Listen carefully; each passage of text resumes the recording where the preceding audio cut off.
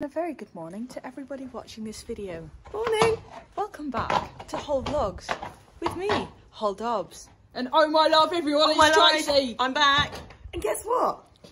Holl. What? It's raining. Yay! We love the rain in the Lake District. Yeah, we do. Yeah. Now you can see why Tracy gives me grey hairs. You haven't got any grey hairs. I've got many, many grey hairs. Is that from working with me? Yes. That's actually so violating. I know. That's a violation. I'm going to take that to HR. Who is HR? Tamara, obviously. Is she? Or Freya. Right, yeah, I think Frey should Yeah, be. actually, because Freya and Tamara are both pretty scary, but Freya's slightly less scary than Tamara. Oh, I don't know. I would say sometimes actually Frey's more scary. Like, Yeah. because she's, yeah. She is. Freya comes across really meek and mild. And she's lovely, yeah, but you won't mess Freya around. No, you don't mess Freya around. Freya is the only one that Bailey has ever listened to in his life. Yeah. Yeah. The kid doesn't even respect his own mother, but he respects Freya. Yeah, but what kid respects their own mother? Me. Really? My mum loves me. Sarah loves me. Well, of course she loves you, Yeah. but you don't respect her. Yes, I do. Okay, if you say so. I do. Anyway, this is our big baby. He's about to go on the walker. Does he respect us more and more each day? Yes. Yeah. He just doesn't respect stone walls. No. Do you? Or gates. But actually, he's the only one in the morning, when Annie and Bear are in here, he's the only one who doesn't pull faces at me before I give them breakfast. That's true. Yeah, but that's just because Veebs is a copycat. So he just copies Annie, but he can't really do it so half-hearted. He says, and he go, Veebs! And he goes, oh, I'm scared, I'm so sorry! Sorry, Nero, that was Do you know what he did yesterday? What? When I did a quick live, Yeah. I'd literally just set the camera to live, and he had my finger in his mouth, and he wouldn't let go. But this is an opportunity for a quick tip, everyone. So should you ever get your finger stuck in the horse's mouth, Tracy, what do we do? You just put your finger in the side there, where a bit would go, because there's no teeth, and they'll let go. Whee! Yay! Easy as 1, 2, 3. I once made story timer. I once made a mega error. I'm going to give you the head colour because once Doubts and I was worried she had something stuck in her teeth. So you can open the horse's mouth up and kind of stick a hand in to make sure. But the key thing you have to do first is pull the tongue out of their mouth to one side and then stick your other hand in to check. Well, I forgot to pull the tongue out, everybody, and I nearly got my finger removed. Honestly, oh my God, it didn't bleed or anything, but the pain, because she literally chomped down on my little finger. And there's a lot of strength in those teeth. There is. To be honest, you shouldn't ever be putting your hands in the back of the horse's mouth, not unless they have a gag on, and you should really leave that to a dentist or a vet. Well, yeah, but if you think they've got something stuck in there. Yeah, fair enough. Yeah. Or you could squirt water in. Okay, that's true. But always remember to pull the tongue out first. Always. Going for little walkies.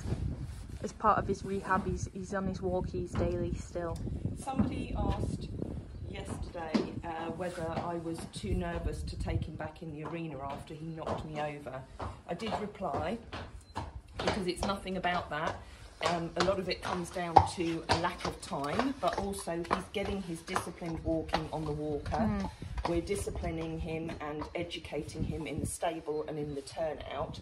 And when there is a little bit more time and a little bit more daylight, then I'll go back to doing some more groundwork with him. But right now I have to focus on actually giving some of the other horses a little bit of time, because since he's arrived, he's obviously dominated my time. And I'm feeling very guilty about the others not getting enough attention from me. And the thing is as well, stuff like starting groundwork, it's something you need to be able to see through consistently.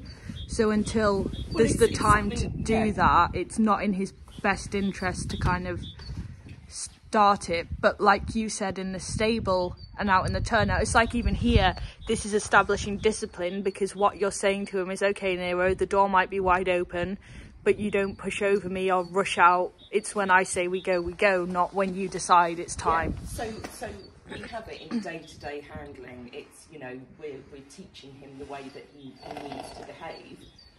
But with a youngster, you need to know that there's no pressure on your time. There's no rush. That you can go into the arena or wherever you're going to train and give them your undivided attention without wanting to do it in a hurry. Because I think the second session we did with him, I didn't have a lot of time, and that's when he ended up pulling away from me, because he would have been able to sense that I was in a hurry and I was trying to just get his session done quickly. And especially with babies, because if they start really pushing a boundary, or there's something you need to start telling them or teaching them, you have to be able to see it through, and sometimes that is quite time consuming. It is, yeah, and you have to end on a good note, because if you don't end on a good note, then it takes you 5 more sessions to get back to where you are. And much like human children, they can have temper tantrums. A bit like you, Holl. I don't have temper tantrums. No, when was the last time I had a temper tantrum? I think you have more than I do. Yeah, you actually do. I mean, valid reason, but point is, I'm going to go and had a delivery this morning, so we've had some feed. The nice bright buckets down there. Oh, sorry, nearly dropped the camera. The nice bright buckets down here are Jodie's for her sheep and her cows, which I have to say I'm not jealous of at all. Yeah, just look at how bright they are and shiny and clean. We don't even get to keep them here because they're Jodie's buckets, but lucky Jodie. Anyway, all the hard feed around the back, you know, use my biceps to hook it around there because my biceps are huge. They're not actually, sadly, but I'm working on it. So we got a lot of this delivered today, which are a balancer. We probably go through, I don't know how many bags a week. It's got to be at least between 3 and 5 approximately. I know that's a really terrible approximation, but because we empty it into the bins over there, I can't give you an exact number, and they all get this. And this just provides them with vitamins and minerals, just in case they're lacking in anything, just in case our grass is lacking, so that they have everything they need for optimal well-being. And should you want to help us provide them with this, it is available from our wish list, so that you can help us with that as well, just for anyone that'd like to. But again, if you're not in a position to, we're so grateful for your support in other ways. That's it for my fundraising advertisements in this video, everybody. And moving on, here's Kathleen the Carrot, who I'd like to announce is engaged to Nero. That's right, everybody. Nero is to be a married man. Being watched, everyone. Look, Beebs is supervising me because his mummy told him that apparently I'm not allowed to be unsupervised. It's not bad at their job, everyone. Me. Yeah, sorry I didn't answer your call list because my phone was in the barn and I wasn't in the barn. I was elsewhere. She never generally answers calls to you, as you know. Oh, I know. She doesn't like me, does she? Oh, no, it's because you were going to make me to do my assessment and I didn't want to do it. So I just hoped that if I kept on not answering the calls, you'd kind of... forget about it. Yeah. I couldn't forget about you, not when you go to get a distinction. Okay, thanks. What's your email address, Holly? I can't remember. It's a good question. It's Kate, could you just say, for the purpose of the video, how Holl has done in her assessment? Yeah. Hang on a minute. Because we're chronically online. Yeah. Wait a minute. So you got a distinction in all 3 parts. Nice. And the feedback is you demonstrated a high level of working standards throughout the assessment, showing a good understanding of yard practices, horse welfare and health and safety. You have a confident and calm manner when handling, exercising and caring for the horses, paying attention to their needs. You handled and exercised the horses effectively and competently, demonstrating an excellent rapport and harmony with the horse in all situations, displaying experience and confidence throughout. Oh, that's so good. See, and I learned everything I know from Tracy and my mummy. Aww. Yeah. No, that's really good. And Amy was lovely. She was really nice. It might come to Holly or it might come to you, Tracy. I'm not sure. Okay. I'll check. I can't remember. Some of them come straight from the training provider, you see. Others come from college. So I'm also the best brew maker in Britain, everyone. That's right, the best brew maker in Britain. So here I am, I'm just banging out Chris a brew before he bangs some shoes on the horses. So in the beginning I was terrible at making brews before I became the best brew maker in Britain. It's been quite a journey for me getting to where I am in the brew making status. You know, I wasn't always as good as I am now. There was some terrible ones in the beginning, Some were a bit too milky, some were a bit cold, some I hadn't left the tea bag in for long enough, some I didn't even have a mug, so I served them a jug. But now I am the best brew maker in Britain, and this is me making Chris a brew. I absolutely nail these cups of teas. You're sceptical of me being the best brew maker in Britain, everyone. I've seen you make them before, so I'm guessing you've improved. That is actually a violation. No, but at the start, no. You're at the start, that's what I said. I've had quite a journey to get here. In the beginning they were appalling, but you know, I kept going, I persevered, I improved. I cried into a few of them at the start, they were that bad, but now my brews are brilliant. Cool. I'll show you it once I've made it, and you can give it the Freya test, yeah? Right. You can sniff it. Do you drink tea? No, I don't drink tea. You don't drink coffee either, do you? No, I've been put off tea. But yeah, I don't really drink tea unless it's like a fruit or a herbal tea. I don't drink any tea. No? Not even fruit tea? No, I don't like tea anymore. Why? What was the bad tea experience? If you feel this is a safe space to share, Freya. I used to have to drink chamomile and nettle tea. Oh, for your skin? Yeah. That no, now tea is a no. Tea's a no-no. I've tried green tea. Yeah. No. Thank you for being brave and sharing your story, Freya. That's a true inspiration. I always remember one time when I was drinking the tea, the leaves were still in the mug, and I just remember you laughing at me. Okay, sorry about that. Although, how old was I at the time? I don't know. It was you and Mum. You were stood there. Were we both laughing? Yeah, you were both laughing. Okay, that's quite bad. That's quite bad. I didn't realise you weren't meant to drink the leaves. Oh, sorry, that was quite funny. How old I was? Yeah, I was a small child than everyone. My mother, on the other hand, was a fully grown woman. Child. All right, I was a small child as well, Freya. Okay. So what? I was a tiny child. Well, I was tiny too. Why do you were a small child then? Yeah, you would have been a little midget. You once threw sand in my hair. Sand in my hair, Freya. That's not as bad. You're laughing at me like sand in my hair. Tea leaf. And you didn't even apologise, but you threw sand in my hair. Although I do think you got in quite big trouble for it, and you cried because you were in trouble, and I cried as well because I had sand in my hair. Yeah. Sand thrower. Frey, tea test. What? Rate it out of 10 for the colour. Yeah. Yeah? 10? Yeah. Online. 10 out of 10? Well, yeah, because he has it strong, doesn't he? He does, yeah. So fine. We'll go and give this to the man himself. As it's passed the Freya test, it's safe for consumption. 9 for the colour, everyone, right? Yeah. What about the taste? Yeah, no, it's alright. Yeah. Yeah. On average, between me and all your other clients, where do I stand up? I would say 9 on colour, 7 on taste. Is it too sweet? Not sweet enough? Just not quite sweet. Oh, I only gave you 1 sugar, that's why. Yeah, sorry. Over there. Can't have been heaps. Okay, so I needed more. That's a merit, not a distinction. Okay, that's just a merit. So maybe I can't lay claim to be the best brew maker in Britain just yet, but with time and perseverance, I'm confident I'll get there. Yeah. This is just 2 slightly old people with glasses on, analysing their screens. Chris has the text like absolutely huge on his phone, otherwise he can't see it. Yeah. Tracy's not quite at that stage yet. No, we've got some round the back that might be yours. Do you want them? What are they? Plastic? Yeah. Not unless they're pink and girly enough. Yeah. Yeah, Chris is now in touch with his feminine side. No, Chris is a real man. And there's Hoytsy, he's going to have his feet done. So I'm just videoing Anne without her permission because I like to violate data protection. But don't worry, I wouldn't do this to you. We're allowed to violate data protection of Anne because Anne's one of our volunteers, therefore being abused is all part of the process. We've come here to fix Anne because Anne has work to do that she doesn't want to do. Yes. Why is that, Anne? Because it's boring. Yeah. Because I'm sat down on my bottom all day looking into a computer screen. It's boring. So why have you come here? Because I love it here. Yeah. Because I can smell the horses. She likes to sniff them. I do that.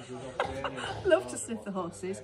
And I need to get a horse fix, a Holly fix, a Jodie fix, a Tracy fix, a Chris fix, and then I'll go back a whole different person.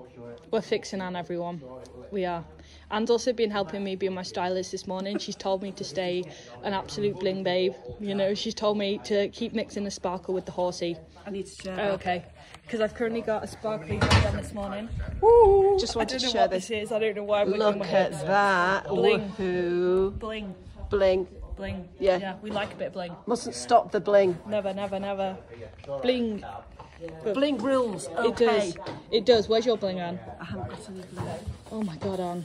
No I've bling got a for bra Anne. on. Oh, Anne's got a bra on today, everyone. Guess what, Tracy? Anne's got a bra on. Yay! She's not got bling on though. She's not got bling, so. Knickers as well. Yeah. Excellent. Woo! So, yeah, Anne's just about to muck out a stable, which has just been occupied. Is that Annie or Vives? Annie. Annie, yeah, so Annie's going to supervise you this morning, Anne. Make sure you do a good job. Perfect. If you don't, you will have her to answer to. Well, I'll have to make sure I rise the bar, don't I? Yeah, you do. You know, otherwise she will write you up on HR. And out here is Vives, who was supervising me, but then he got hungry. Oh, sorry, Vives, I didn't mean to scare you. Sorry, he's very, very easily scared. Sorry, Vives, I love you. You're safe. So yeah, we're just unmucking out this morning. So here's Mr. Milby with his tea cozy. You like that? Yeah, I do. Makes you look like a gnome. I am a gnome. A garden gnome. Yeah. Excellent. Yeah. He actually featured in Romeo and Juliet, the movie. This is Romeo. Nomeo, thou art Nomeo. Just need a fishing rod and a mushroom. Yeah, you're not far off. Yeah. And over here we have Mabel, who was playing the role of Juliet. We have Nomeo. Never saw her there. Juliet. I know. I don't know if people on the video are going to see her. She might not show up. And here's Jodie, who is Juliet's walker. Just to be clear, Juliet is not one of Mabel's nicknames. It's just for the sake of the Romeo and Juliet story we're going for at the moment. So she's just been for a walk. Then in here we have Wren and Yodel, because this morning Yodel was lying down in the field, which she doesn't normally do. I mean, she got up and she's finding herself, but she's obviously just a bit tired because, you know, we have started training more consistently, and she had the physio yesterday, and sometimes after they've had physio, just because it kind of maybe realigns and loosens off a few things, they just feel a bit like, oh. So I just brought her in, and Renska, because Renska's looking tired as well, because she's an older lady, and during the weather can be challenging. They're just going to go and stand under the infrared light for an hour or so, just to recharge and have a bit of a break. Because ideally Ren would have a night in tonight, but due to Hoytzer being on rest and Nero needing a stable, and there's needing to bring Hidder in as well as not the room, so she's going to come in and stand under the red lights, aren't you, my sweetheart? Good girl. Yes. And then here's Chris shoeing Micah and Anne. It's Anne. And then Annie is supervising Chris's work. Yes. You right, Micah? Micah. Teddy is rancid. Where have you been? Like, just what have you been? You're not going to get any kissing any girls with a mouth like that. So I don't know why you've come over here. Yeah, because they're not going to kiss you with a dirty little face. They're like clean boys. Not dirty boys, clean boys. No, Sid ain't going to get any kisses like that. You can try, but Yodel won't have any of it.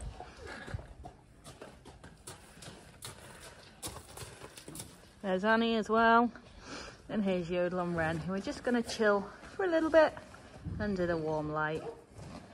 And here we have the pony, who is facing a savage attack by Nero the baby. He's not actually savage, in case anyone is concerned. Nero just likes to play. Hello.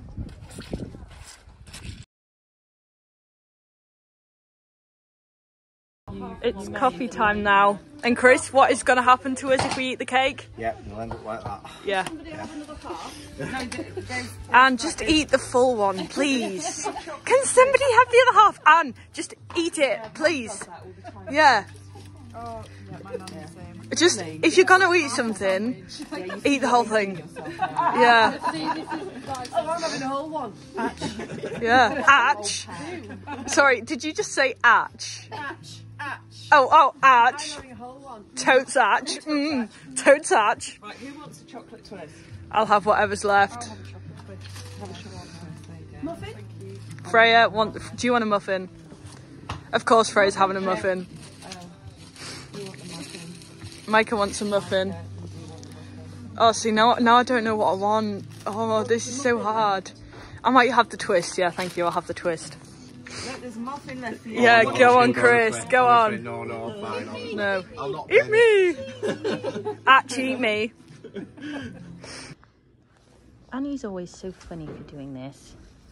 Just sticking her head in. How we doing, my girls? Hey, Yoda. So, oh, we've done a poo. Excellent. Yoda. But anyway, you happy in here, girlies? Just having a nice little chill. Nice little chill. And it's good for Yodel to come in here because she doesn't come in here very often. So A, it's nice, but B, it's good for her